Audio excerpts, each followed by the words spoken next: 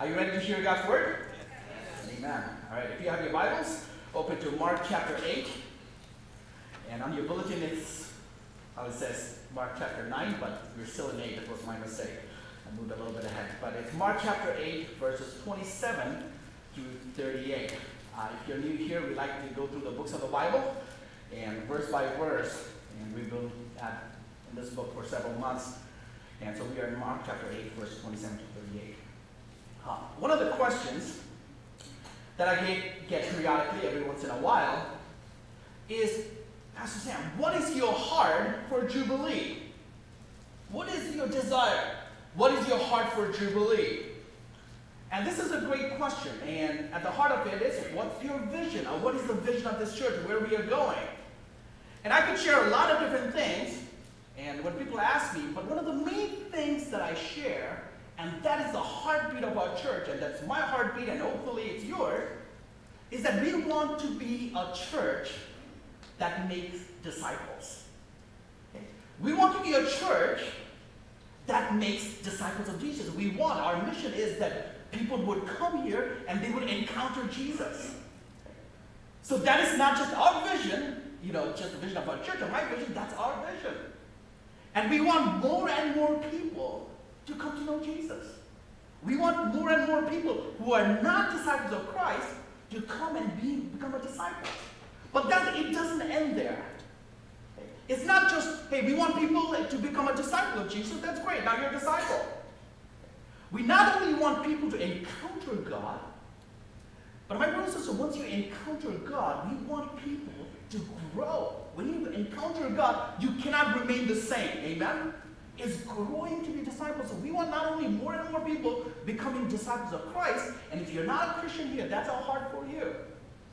But if you are a Christian, we want you to grow and to be changed by the transforming power of the gospel.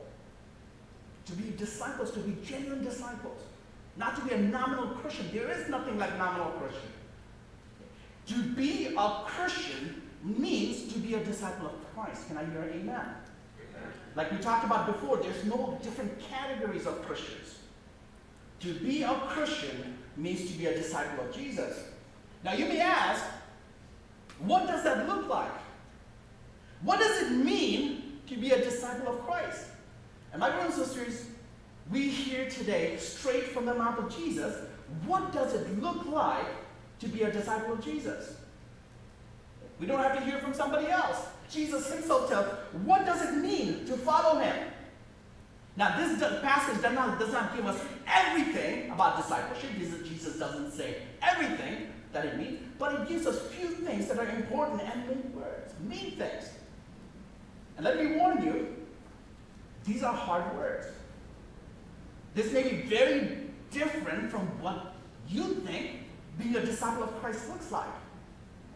But my prayer is, my brothers and sisters, that we will all respond to the Word of God. We will respond because these are the words of Jesus. This is God's Word. And that's why we like to teach straight from the Scripture, not our own opinions or thoughts. Because that's what Jesus' words have authority.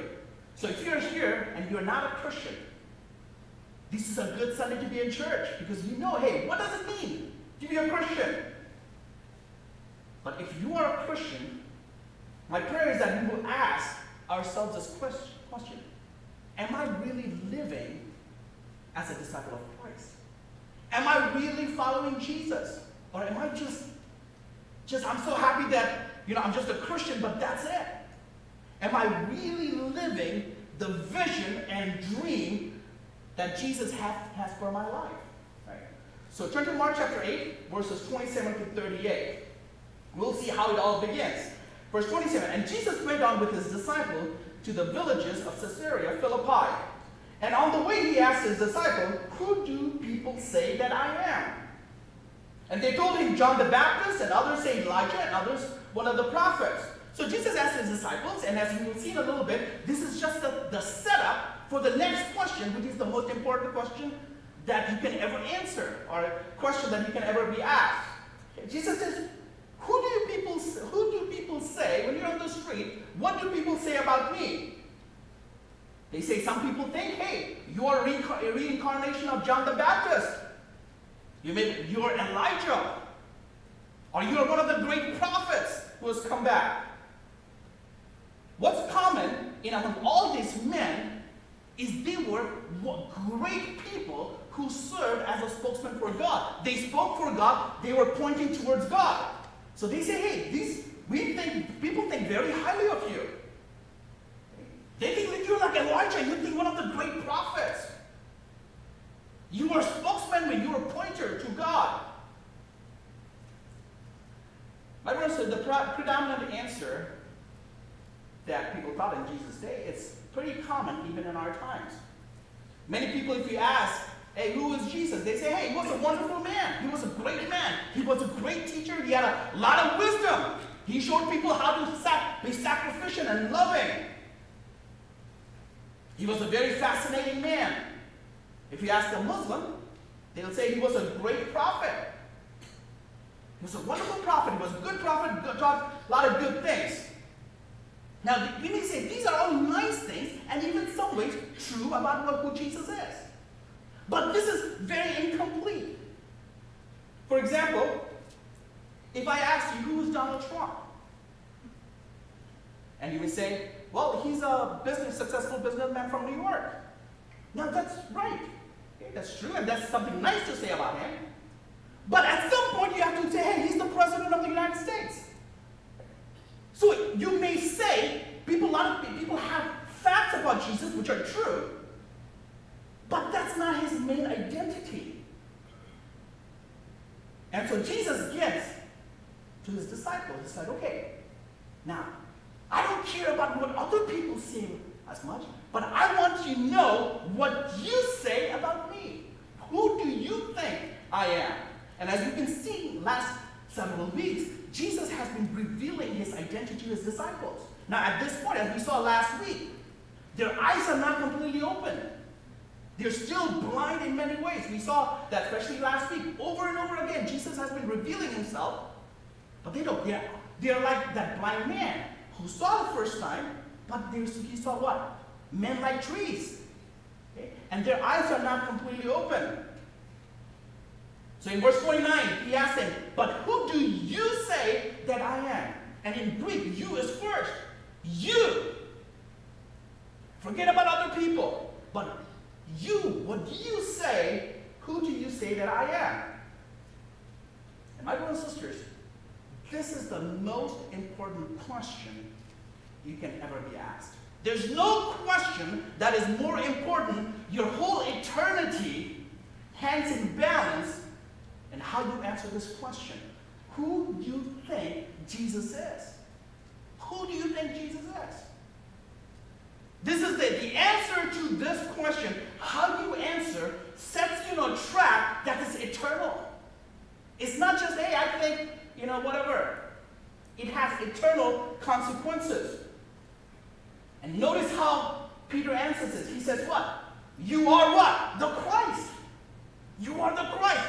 First time in the whole Gospel of Mark, this is right in the middle of the Mark, this is the first time somebody confesses Jesus as Christ. So this is a watershed moment in the book of Mark, in the Gospel. God has opened the eyes of Peter and the other disciples, and he said, you know what? We've seen what you've done. We've seen your glory. We've seen the miracles. We've seen your teaching. And Peter says, you are the Christ. You are the promised Messiah that all the Old Testament prophets pointed to. You are the Redeemer sent by God. My brothers and sisters, this is where discipleship begins. You say, how do I begin my relationship with Christ? This is where you start. You start by recognizing who Jesus is. You start by recognizing what Jesus has done on your behalf. And you start by making this decision to follow him. That you are the Christ. You are the Lord. You are who you say you are. And the response, when you respond to Christ, this invitation of Christ, you believe who Jesus is, what he has done on the cross. And you surrender, as we'll see next, you surrender your life to him. That's what it means to become a Christian. Now we'll soon see that Peter gets the identity of Jesus right, that he is the Messiah, he is Christ, but still, he sees, but he still sees like men walking like trees. His eyes are not completely, and it will not be, as we saw last week, their eyes will not be completely open till they see Jesus die on the cross and is resurrected. So that's why Jesus says in the next verse, verse 30, and he strictly charged them to tell no one about him, because they are not ready. As we'll see, they know who Jesus is. He gets the answer right, but it's a very incomplete answer. It's not just incomplete, it's actually total misunderstanding of who Jesus was. So Jesus begins to teach them as to what kind of Messiah he is. Because they have, as we will see, they have an understanding of what Messiah should look like. Remember we talked about last week. Some of us reject God, some of us reject Jesus because we have a preconceived idea of what God should look like. Right? God should be like this, God should be like this, God should be like that. And when God does not fit our criteria, we reject him. So they have a preconceived notion about who Messiah is. And they recognize that he's the Messiah. But Jesus begins to teach them what Messiah will look like, or what kind of Messiah he is. Verse 31. And he began to teach them that the Son of Man must suffer many things and be rejected by the elders and the chief priests and the scribes and be killed, and after 3 days rise again. Now Jesus here predicts his death and resurrection in the next 3 chapters, used 3 times. Jesus predicts his death and resurrection. He says the Son of Man, that's the title of Jesus, goes all the way to Daniel chapter 7. He said the Son of Man, the God incarnate, must suffer, and he must be rejected, and he must be killed. But he'll rise up on the 3rd day. Why does he say he must? Some of you may have a question. My kids before used to ask me, said, why did Jesus have to die? Couldn't God just forgiven everybody's sins, and why all this mess of Jesus being crucified? Why must he suffer? And must be rejected and must die? The word must is important. Because my brothers and sisters, this is the only way we simple people, simple humanity, can be reconciled to God.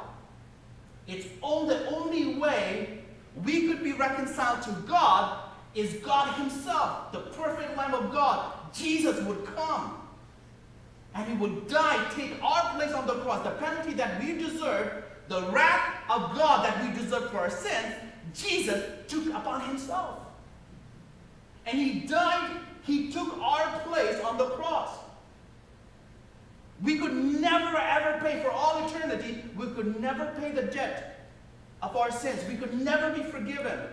God's justice requires that sin be punished. We know that.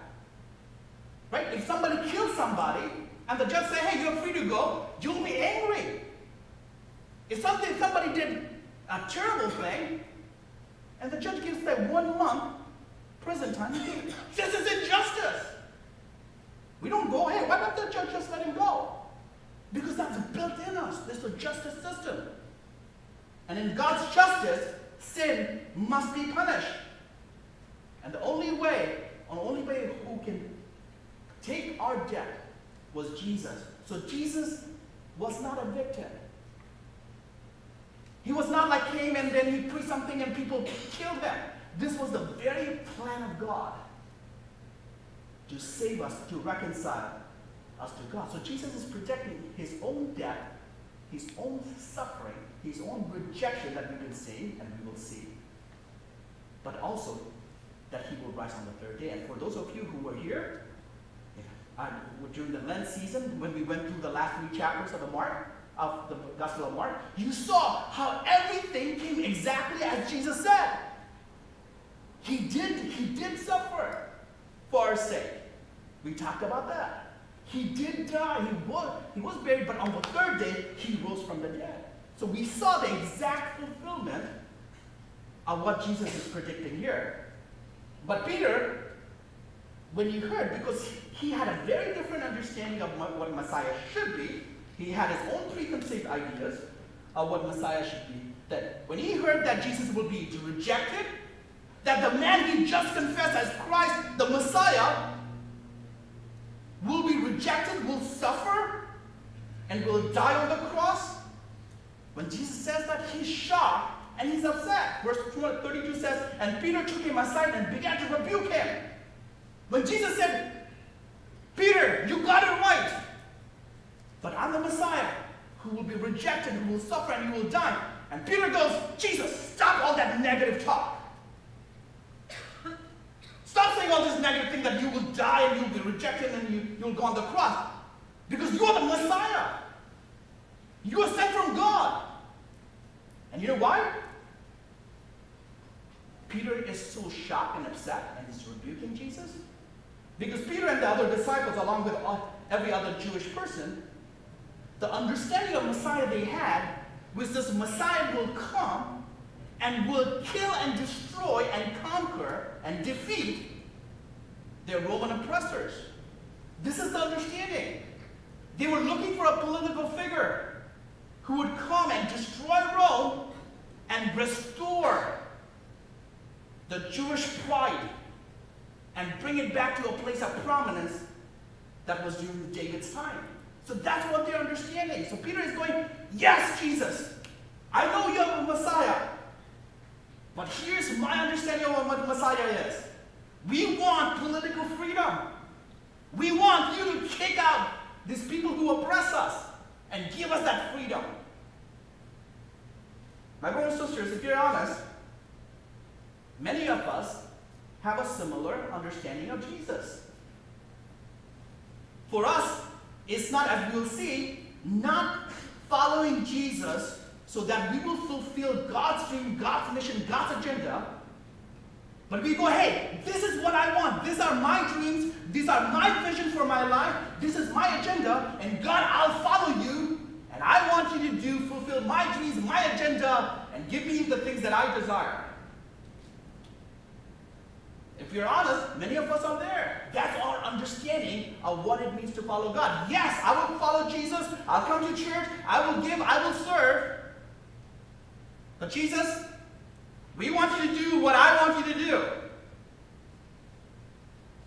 And that's why, my brothers and sisters, many of us are disappointed with God.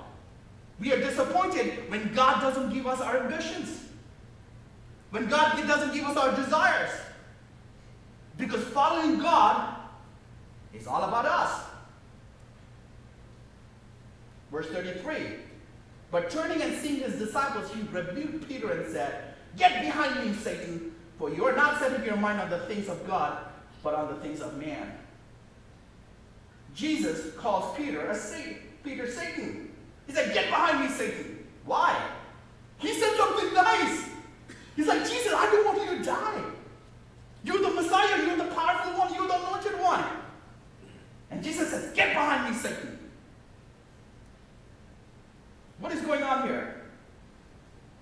Why does Jesus say, get behind me, Satan? Because Peter, at this point, although seems very nice, is actually inspired by Satan. You know why? Because Satan never wanted Jesus to go to the cross. Satan would do anything, would have done anything. And even we saw, you would see with the Gospels about the temptation. He was trying to keep everything he can do to keep Jesus from going to the cross. And here, he's even using Peter to hinder him from doing the very purpose of his life. If you think that Satan had Jesus crucified on the cross, you're wrong. Satan did not want Jesus to be crucified.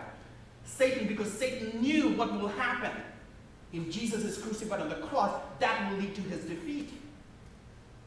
Because on the cross, Jesus crushed Satan. And here, he's using Peter, a man who just confessed Jesus as Lord, to hinder for the very reason that Jesus came into this world. Jesus then turns to his disciples and to the whole crowd there and tells them what it looks like to follow him. Because although he's confessed, his disciples have confessed Jesus as Lord, they have been following him, they have seen the miracles, but they still have a very different idea of what it means to follow Jesus, like many of us. As I said, Jesus is all about God giving my dreams, my vision, giving me what I desire. And so Jesus begins to teach them. You have a wrong understanding of what it means to be my disciple. Let me tell you, what does it look like to be my follower, to be my disciple? What it looks like to be a Christian. Verse 34. And calling the crowd to him and his disciples, he said to them, if anyone would come after me. The word anyone is important. You know why?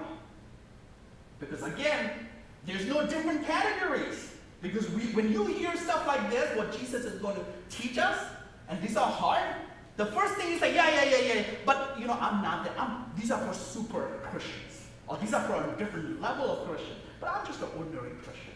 My brother said, what does Jesus say? If who? Anyone. He's not talking about a special category of Christians. He says, if anyone would follow, if you are a follower of Christ, if you take my name, you are in this category. And this applies to you. If anyone would come after me, he says, let him deny himself and take up his cross and follow me. Jesus was not a very seeker-friendly gospel preacher, was he? He said, you want to follow me? Deny yourself. Renounce yourself. You will lose your freedom. And you will take up your cross. And you know, cross for us, we have a romanticized idea of what cross is, right? We put it. But think about the first century people. As they walk on the street, they see people dying this shameful death on the cross. Nobody put a cross on their, on their neck back in the day. It was a shameful, humiliating thing. They saw. Because we don't see people killed on the cross, we don't fully understand this. But look at them. As they go on the street in the marketplace, Jesus was not the only one who was crucified. They saw this was a commonplace. And Jesus says, if you want to follow me, you need to deny yourself. Take up your cross and follow me. If you follow me, there will be suffering. Your life may not be easy, or will not be easy. You need to deny yourself, take up your cross, and follow Jesus. What does that mean, my brothers and sisters? And as I said, this is for each and every one of us. If you're a Christian, this is for you. It means to renounce your life. When you come and become a follower of Christ, it means that you lose authority over your own life. You lose the right to your own life. You lose the authority to your own life. You're no longer the Lord of your life. Who is the Lord of your life, my brothers and sisters? Jesus. You no longer own you. You're owned by God because you've been bought, the Bible says, with the precious blood of Christ. To deny yourself and to follow Jesus means that when your desires, when your ambitions, you don't live your life for your desires, your ambitions, and your agenda. You lay that at the feet of Jesus and you pick up God's dream, God's agenda, and God's desire for your life. It's not living our life for ourselves. What pleases me? What is good for me? What will bring me the greatest happiness? It means you surrender your life to Christ. When your desires, your ambitions, your preferred future for your own life, we have that, right? We have a preferred future. Hey, this is what I want with my life. When it's different from what God has for you, is to lay that before God and say, God, what matters is not my dreams, my desires, my agenda for my life. But because you own me, You are my master. I yield my life to you, my future to you, my desires, my ambitions, every part of me. It means laying your dreams down and laying your agendas down. Now, this doesn't mean following Jesus, means to all your dreams die. It doesn't mean that. Because my brothers and sisters, as you follow Christ, as you walk with Christ, as you delight in Christ, God will give you great kingdom dreams. God will put dreams in you and birth, because God wants us to be dreamers. But it's not dreamers how to make our life great, but how to make the kingdom of God great. So I'm not saying there's dreams that God has put in. It's from God. God will give you, when you surrender your life to God, and when you come before God and say, Lord, it's not about life, it's not about me, life is about you. My job is not about me, my job is about you. My children are not about me, my children are about you. My money is not about me, my body is not about me, it's about you. When we come with that kind of heart of surrender before God, God gives us dreams, God gives us agenda. And my brothers and sisters, God is a better dreamer for your life than you are for yourself. I can assure you that. Because we have dreams, but our dreams are so small compared to what God has for us. Our dreams are so self-centered. You can achieve your dreams, but at the end of your life, you'll regret that you followed your dream. If you're a Christian and you follow your own dreams apart from God, your own ambition, your own desire, you can have all those things. And you will live unfulfilled life, and you will regret. God will give you dreams. And those dreams, you'll be happy that you followed God. It also means to deny and to take our cross. It means to crucify, deny and crucify your sinful nature. We all have that in us, right? This struggle within us is the Galatians 5 struggle. You have the Spirit of God as a believer, has given you new desires, has given you new nature, but the Bible also says we have the old self within us, right? Do you see that sometimes in your own life? And it comes up. You have this new desires, God-given desires, a desire to follow God, but you also have this fleshly desire that pulls you in the other direction. When you are at work, at home, and somebody humiliates you or hurts you, what is your fleshly desire? None of you know what that looks like, do you? What is your fleshly desire? At that point, you want to lash back. You want to get revenge. You want to, you humiliated me, I will humiliate you. And we have this fleshly tendency to hold on to unforgiveness. You did this for me, you will pay for it. But then you have that, but on the other hand, the Spirit of God is convicting you through His Word, in your spirit. You are my child. I have forgiven you. You represent me among your friends, among your family. I don't want you to hold on to your anger. I don't want you to give back what they have done to you.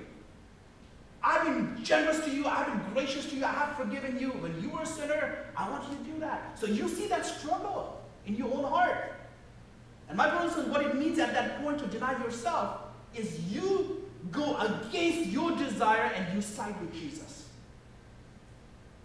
That is denying. Is to kill your ego at that point. Is to kill that sin, old nature rearing within you. And say, God, with your Spirit, help me to put this to death right now. That's what it means. Husbands,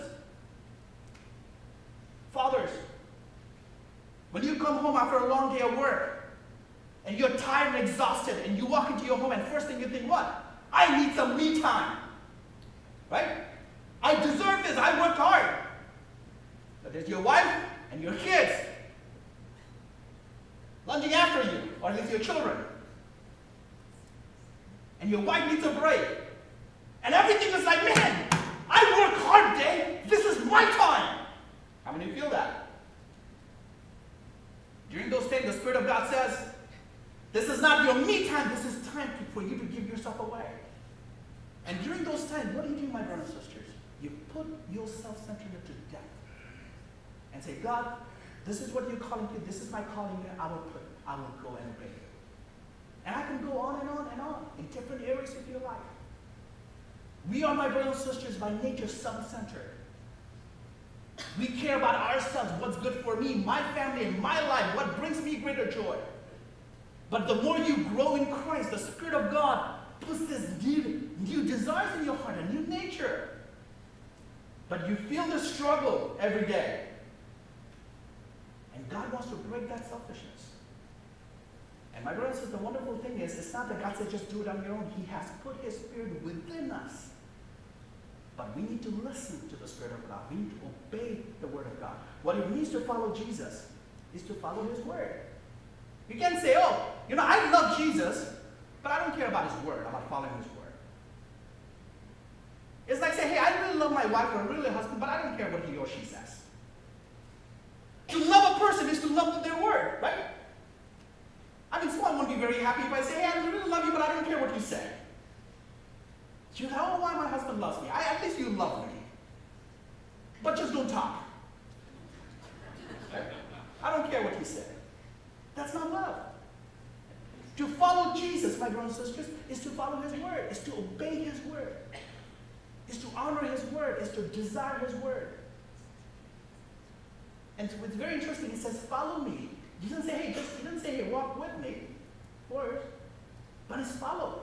Follow means like you put your dreams, your agenda, your everything behind Jesus. You follow Jesus, and if Jesus is taking you through a place where it's different, you say, God, you're a better dreamer than I am. My brothers and sisters, this also involves suffering, as I said. If you follow Jesus, you will be mocked. You will be mocked. You will be persecuted. We may not face some of the persecution that people in other countries face, but you will face persecution. You may miss that promotion. You may lose, a lot of your stories would be when you became a Christian, you lost many of your good friends. I've had people tell me that they lost all their friends because they could not relate. That's like, you became a Jesus follower, you became one of those Jesus freaks, we want nothing to do with you, and you feel alone, or you felt alone. You will feel shamed. People will shame you. My brothers and sisters, if you follow Christ, it will come at a cost. Salvation is free. But when you follow Christ in a fallen world, you will not be celebrated. You will not be honored. And some of us don't want to follow Christ because you know this is what it means. You avoid God's command because you know in your heart what it means to follow Christ. And this is so countercultural, right? This is so different from what our culture teaches us.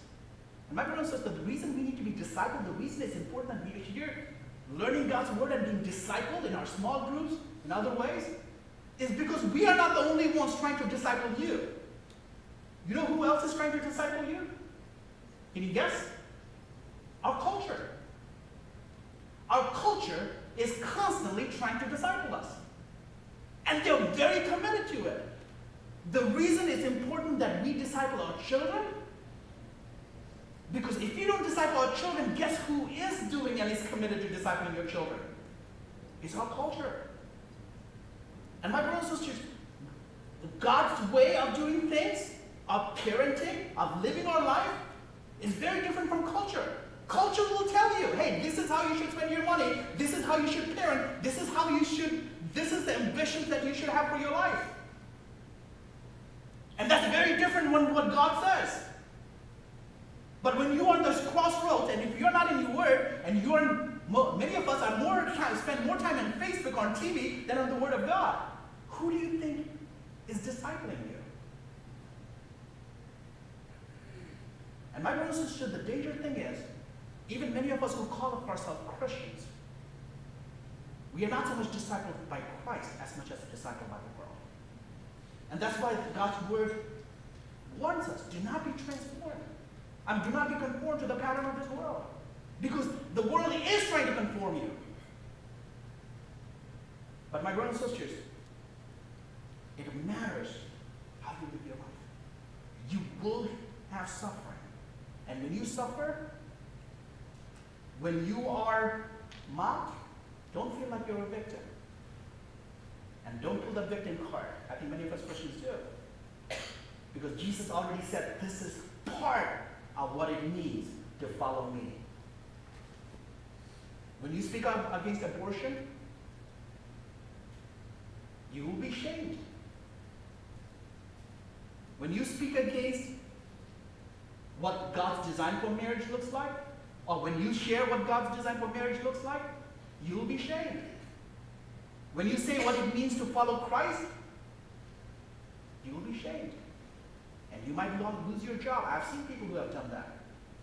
Who lost their job because they said, I'm going to say no to this.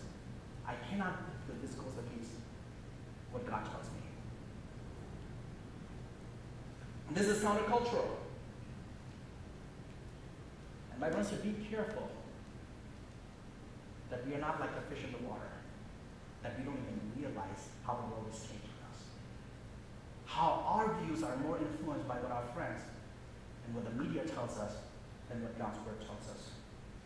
And Jesus goes on, verse 35, for whoever would save his life, my brothers and sisters, I pray that we'll pay attention to this and we'll allow God's word to seep in our hearts at the deepest place. He says, for whoever would save his life will lose it. But whoever loses his life for my sake and for the gospel will save it. Jesus says in the end, there's only two ways to live.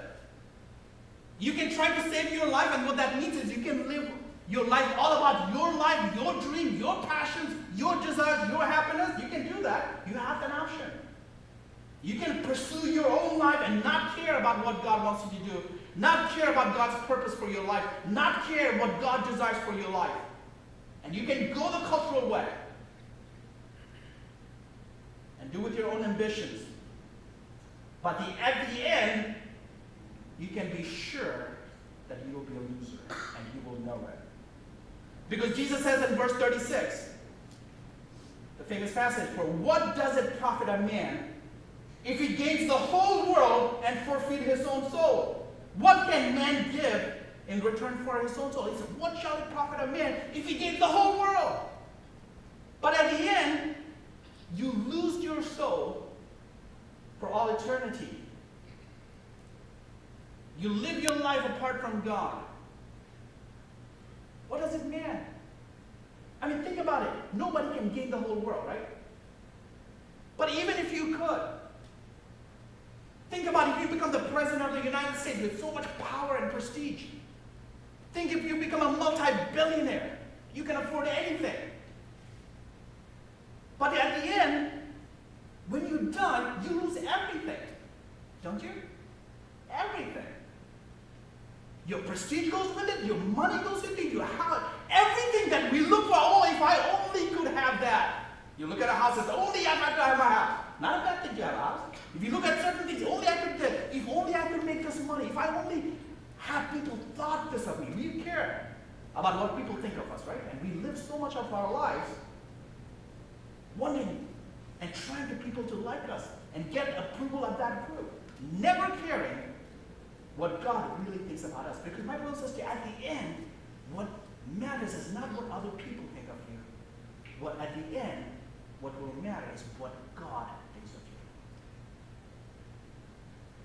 And what you need to think, and we are so consumed by what other people think of us, and we never care or don't pay attention to what other people think. And Jesus says, what shall it profit a man if he gains the whole world? But at the end, you lose your own soul. Septimus Severus, who was a Roman emperor in the 2nd century, died with these words. And he says, I have been everything, and everything is nothing. And a little urn will contain all that remains of the one of whom the whole world was too little. He had all the prestige, all the power. But he said, all that will remain of me is just some dust. And my brother and sister, we can live our life for ourselves. We can pursue everything. People may think highly of us. We may be even honored. But if you do it apart from Christ, I guarantee you, you will regret. I guarantee you, at the end of your life, when you take your last breath, you will say, what a waste. Because you realize at that moment, nothing goes with you. But here's the wonderful news, my brothers and sisters. Jesus said, but whoever loses his life for my sake and for the gospel will save it. If you try to save your life, you will lose it. But if you lose my life, lose your life for my gospel's sake, you will never be a loser. Jesus said, I will pay you back 100-fold. Jesus said, anybody has lost their houses, their family, or anything for my sake, Jesus said, I promise you, you will never regret. My brothers and sisters, as I always say, in eternity, tables will be turned. People who are honored may be dishonored if you seek honor apart from God.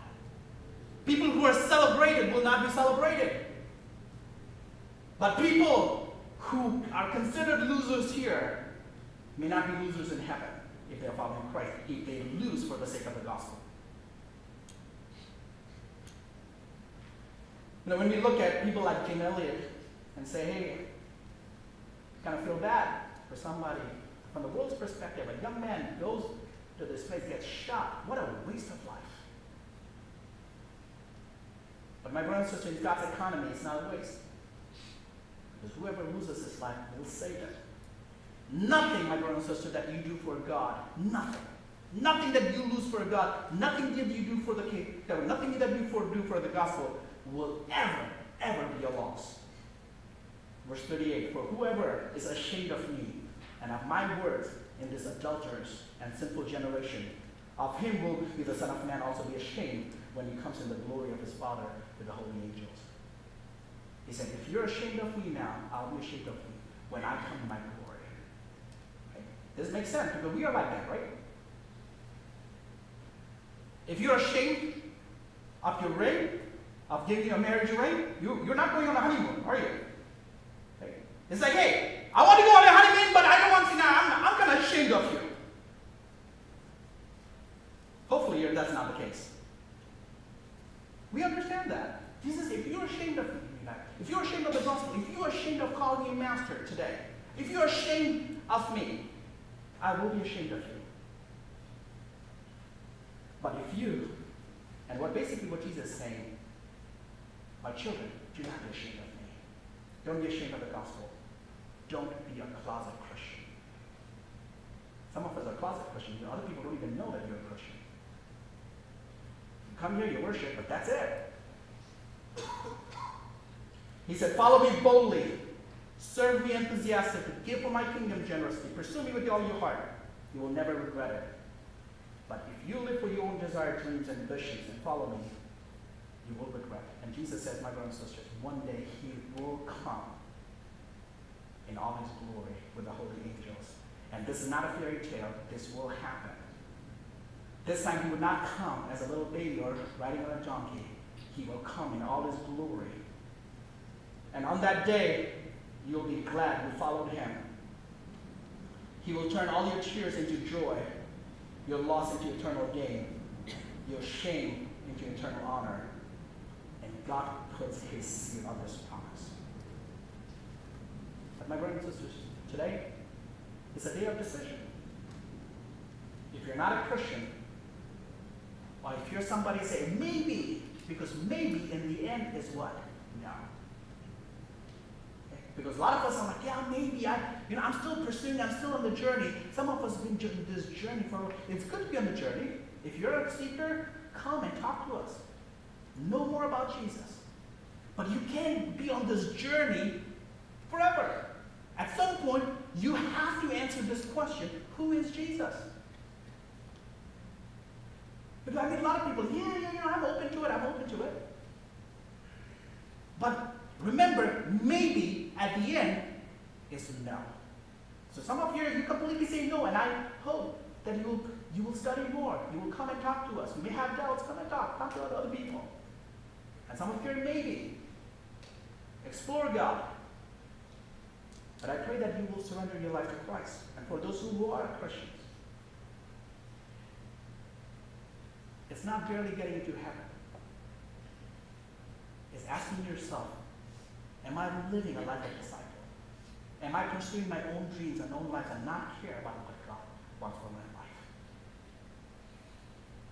Am I living to pursue my own pleasures? My brothers and sisters, even as believers,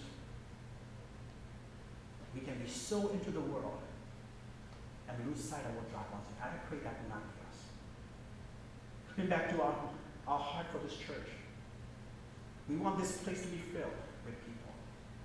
But we want to be filled with people who are pursuing God. Because at the end of the day, it doesn't matter how successful you are, but at the end of the day, what matters is what God wants of you. Let's close our eyes.